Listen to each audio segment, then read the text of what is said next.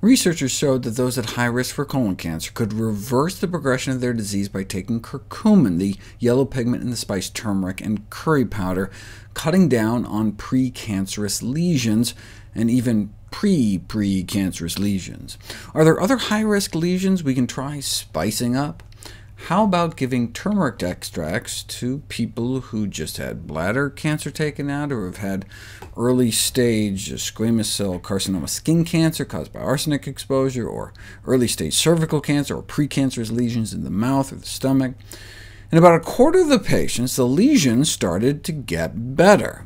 1 out of the 2 bladder cancer survivors, 2 out of 7 precancerous mouth lesions, 1 out of 6 precancerous stomach lesions, 1 out of the 4 early-stage cervical cancer cases, and 2 out of 6 early-stage skin cancer, all without noticeable side effects. One of the reasons it may work better in some cancers than others, or some people better than others, is differences in bioavailability. Megadoses were given, and just a tiny amount ended up in their bloodstream. If you're treating skin cancer, though, why not just put the curcumin directly on the skin? I've talked about what turmeric compounds can do to cancer cells in a petri dish. Here's some before and after pics. These are cervical cancer cells in a petri dish with more and more curcumin. Normal cells are unharmed, but cancer cells are laid to waste. Yeah, but to make it to the cervix, curcumin must be absorbed, unless a vaginal cream was invented. See, a variety of delivery methods have now been devised. Besides intravaginal, there's also oral, intra-abdominal, intramuscular, under-the-skin injection, straight into the veins or the arteries, on the skin, up the bladder and the nose, breathed in like an inhaler, up where the sun don't shine, or straight into the spinal column, bone marrow, the tumor itself, or implanted somehow. Taken orally, some of it does actually get into the tissue. You can measure the amount of curcumin absorbed into the wall of the intestine by examining biopsies and surgical specimens taken after a curcumin regimen. It makes sense to take turmeric orally to treat colon cancer, but if we have cancer erupting on our skin, why not just rub it on directly? And that's what these researchers did. Turmeric and curcumin as topical agents in cancer therapy.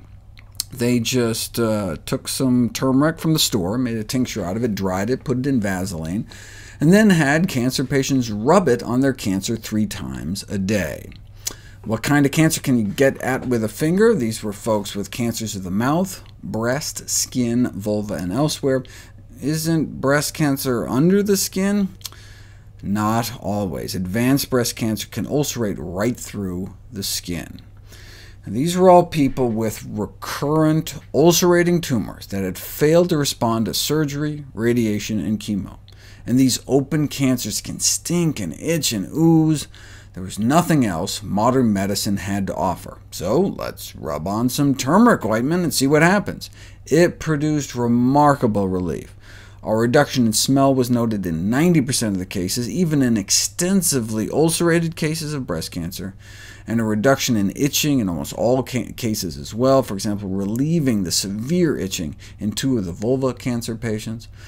Most of the lesions dried up, and in many cases this relief lasted for months, all from just rubbing on some harmless spice turmeric, which they describe as an indigenous drug, highly effective in reducing smell, itching, and exudate. The effect of the so-called drug is remarkable, and that drug is just some edible spice used in curries for centuries.